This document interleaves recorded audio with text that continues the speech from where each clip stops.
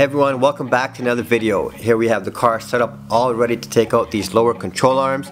The faster I take out these arms, the faster I can get the bushings put in, and then I can move on to the other exciting things with the car. Now, as you see here, this was the main problem with these lower control arms. Almost every bolt was seized to the sleeve. So here's one example on the front outer, where as I turn the bolt, because it's seized, it's just turning the rubber bushing with it, and that rubber bushing is ripping out of the lower control arm.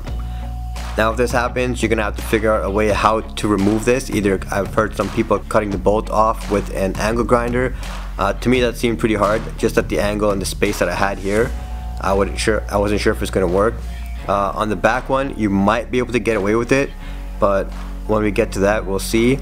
And the fork bolt should be fairly easy. I've removed that a couple times already. But as for now, you can see here, we're going to be working on this bolt first. Sorry in advance for the flickering of this light. I'm not sure why that was happening. But as you can see, I've got a C-clamp holding a pipe wrench. The pipe wrench is holding the sleeve. The top nut for that bolt popped off the subframe. It's usually welded, but under so much pressure it popped off. In this format right here, I'm able to remove that bolt. Now fast forward to the other side, got the same scenario going on again, where I've got a pipe wrench holding the sleeve and slowly removing this bolt again. This time the nut hasn't popped off yet, so it should be easier, but we'll go from there and see how it turns out. And yeah, this side was definitely easier. The bolt is removed.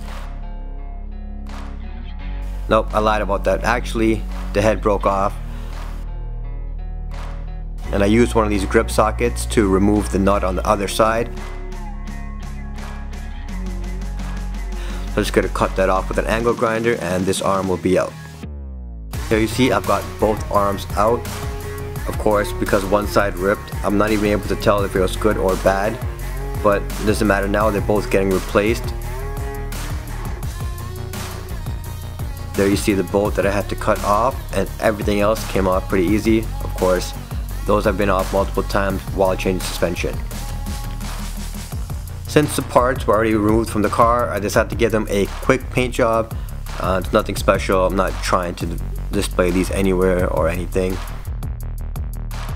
Here you see I have Brian turning into Firefly here to remove these old bushings out of the lower control arm.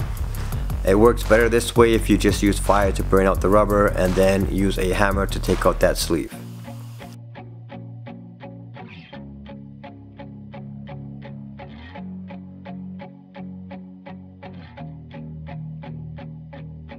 With the new arms installed, you can see that the control arm does sit a lot better than it was before. It doesn't look like it's under the amount of tension that it had with the rubber bushings.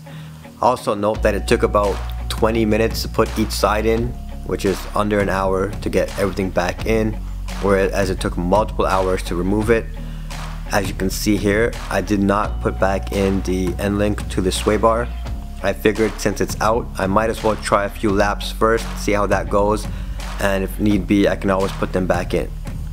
But now that this is all completed, I can move on to more exciting things like designing the livery for my car and getting that put on. So yeah, thanks again for watching.